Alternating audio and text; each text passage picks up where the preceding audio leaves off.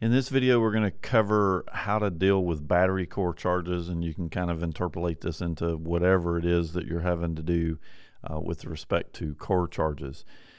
Now, right now, I'm actually looking at an item. This is actually a battery that we are going to sell, so I'm going to actually copy this part number.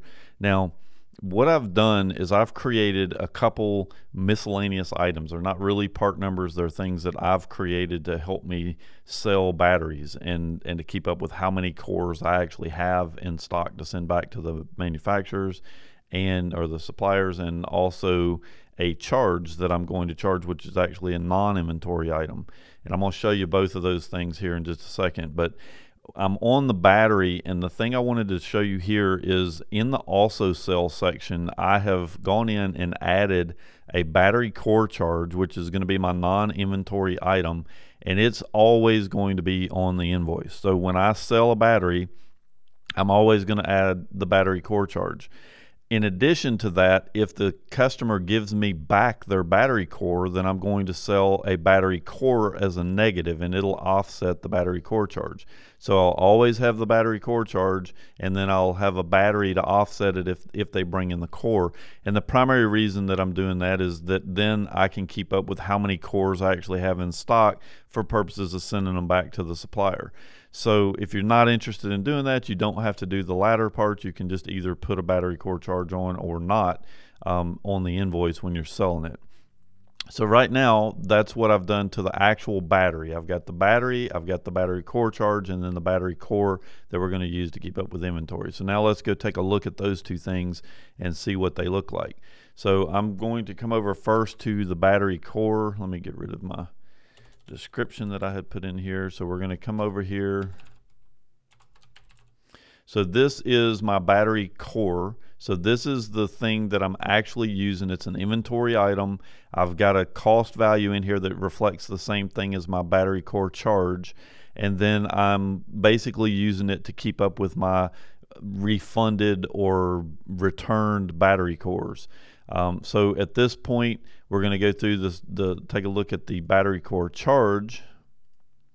And you'll notice that it is a non-inventory item. So this is the actual charge that I'm going to charge the customer, whether they brought the thing in or not. And then the question is whether or not they return their core, and that'll go on there on the invoice as well. So let's go sell a few of these things and see how this works. So we're just going to come in here and find us a customer. We're going to do a part sell, and I'm going to add first the battery. So we're just going to come in here and add the battery. So we'll select the battery that we want to sell. And so at this point, I'm going to go ahead and add, but instead of doing an add and close, I'm only going to do an add because I can see that I have some also sales over here that I want to add to this invoice as well. So we're going to go ahead and add the battery. And now we want to select our battery core charge, because I am going to charge this customer $5 if they don't bring in their battery core. So we're going to go ahead and add that, and we're going to tell it to go ahead and add. And again, I'm not going to do an add and close because I also need to add the battery core. So the question is, we're just going to go ahead and hit the add. So the question right now is, in the case of the battery core, did they return it? And am I interested in keeping track of it? If they did return it and I am interested, then I'm going to go ahead and add the battery core because I'm saying that they are giving me a battery core. So I'm going to go ahead and select the battery core. But this time I'm going to do a -1 instead of a positive because they're actually giving it to me. I'm putting it into my inventory so that I can later return it to the vendor. And again, if you're not interested in tracking it all the way to this level, you don't have to do this. But so what this is going to do, and now I'm finished, I'm going to go ahead and tell it to add and close. What this is going to do, and those alerts that are coming up are because I happen to put the cost and list at 5, which really shouldn't have been there. So at this particular point, I have the battery they're buying, the battery core charge, and then the battery core, which is what we're giving them back. So you can see the battery core offsets the battery core charge. Now, if they didn't give me the battery core right now, they're only going to be buying the one thing and they're not giving me a battery core, then I'm going to only charge them for the battery core charge, and I won't put the core on here, which means they paid an extra $5.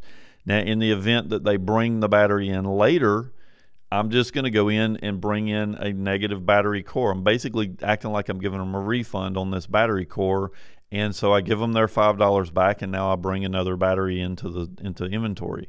So the system is keeping track of how many cores I have and how much I've charged for battery core charges because I'm selling these things. So that's really all that you have to know. Now, the last step, I'm going to go ahead and jump back over here to the battery core just to show you the final step here.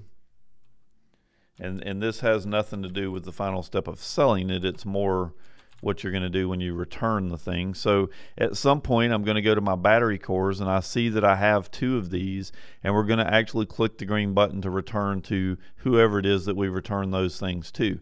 So the system is able to help keep up with how many of those cores I have in inventory, and then at some point sending them back and making sure I get the proper credits for them.